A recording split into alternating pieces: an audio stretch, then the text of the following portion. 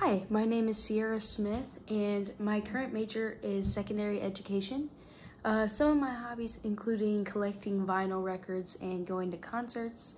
Some of my life goals are to become a high school history teacher and adopt. One skill that I have that I guess is like kind of a hidden talent is that I can raise both of my eyebrows but at different times like this. And apparently not a lot of people can do that.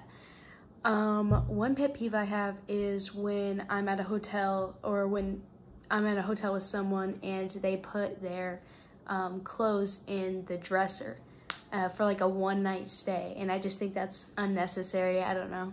It's just a silly pet peeve I have. My goal for this class is to improve my public speaking skills. I say like a lot, or words like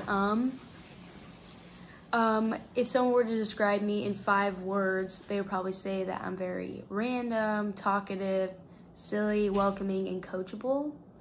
My favorite memory is actually something that happened recently. I was at the lake with my 3 friends and we were going down this slide and we kept going down different ways to see which way was fastest.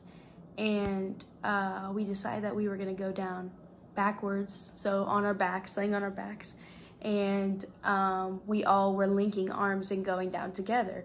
And we got to the bottom and there was only 3 of us, and one of our friends, we were looking around for one of our friends, and we look up the slide and he's not even halfway down. He stopped halfway down because he was wearing a shirt and it slowed him down.